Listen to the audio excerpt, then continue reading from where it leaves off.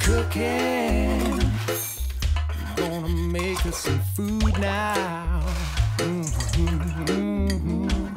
Cooking. All right guys, it's that time of the night again. It's time for a feed. You got to prepare the crew a feed. So what do? Well, I sift around in the freezer over there and I found myself some pieces of Atlantic salmon. So I've decided that I'm going to cook up baked Atlantic salmon on a bed of sweet potato. It sounds awesome. It's very easy. So let's get cracking. So first of all, I need to make up my little paste. So I'm going to chop up a few nice pieces of garlic. Now this is going to go in my basil and what have I got? Pistachio, basil and pistachio paste. Now I'm going to chuck that straight into my bowl here. I'll get this slightly seared. Hot pan so you can make it crispy. Now you don't want to cook it through.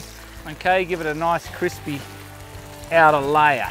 All right, well that's crisping away. I'm going to get some basil here. Now I did have some fresh basil, but it died, so I've got some basil in a tube. So I'm going to stick in that whole tube like that because I have got 5 pieces to do. And then I'm going to get a chunk of this parsley. Just finely chop it like that. Put that bit over there. Yep, that'll be enough. Get rid of that. All right. Got my pistachios. Now I'm going to crunch them up. Now I want to crunch them up as much as I can. Keeping an eye on my salmon here. It's a bit hard to crush the old nuts. I think it's denting my can.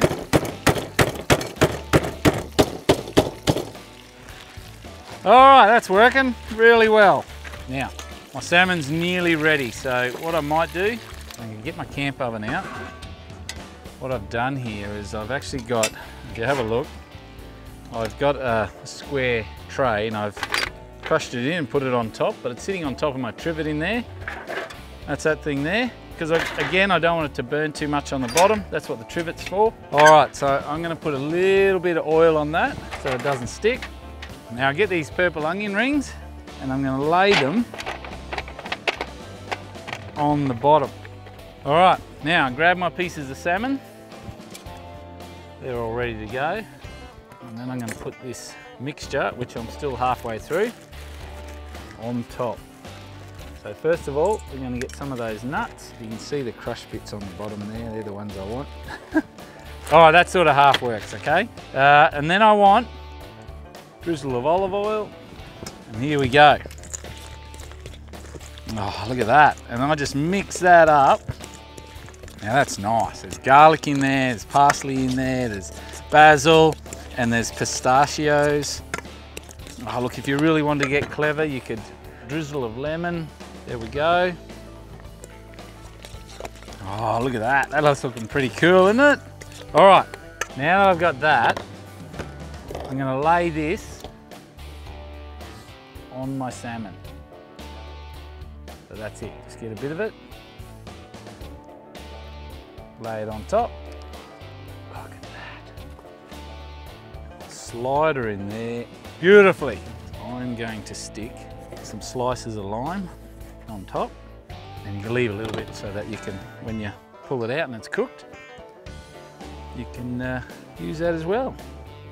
This is pretty cool. People are going to think you just went and picked it up at the friggin' gourmet shop or the gourmet restaurant. All right, have a look at that. That's pretty cool, huh? Now some great flavors are gonna come out of that sucker when it starts cooking, or baking as we say. So we're gonna get some coals on that, so we'll take it over near the fire. In the meantime, I'm gonna boil up some potatoes. I've got Simon onto that job. He's gonna boil up. Yo, Simon, you wanna start those potatoes up, please, mate? Yep, so he's gonna start that up and mash it all up. And then as soon as this is cooked, which won't take long, about 20, 30 minutes, you're gonna lay it on a bed of sweet potato. I'll tell you what, mate, you'll be like the talk of the camp. Don't want to get too ahead of myself here. I've got to make sure that, you know, it works and stuff like that. Otherwise you'll be like, who stuffed up the dinner? So yeah, you got to make sure we get it right first.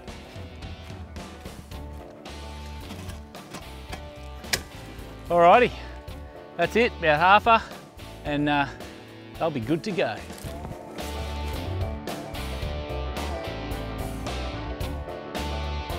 Alrighty, the salmon is cooked. Let's have a look in here.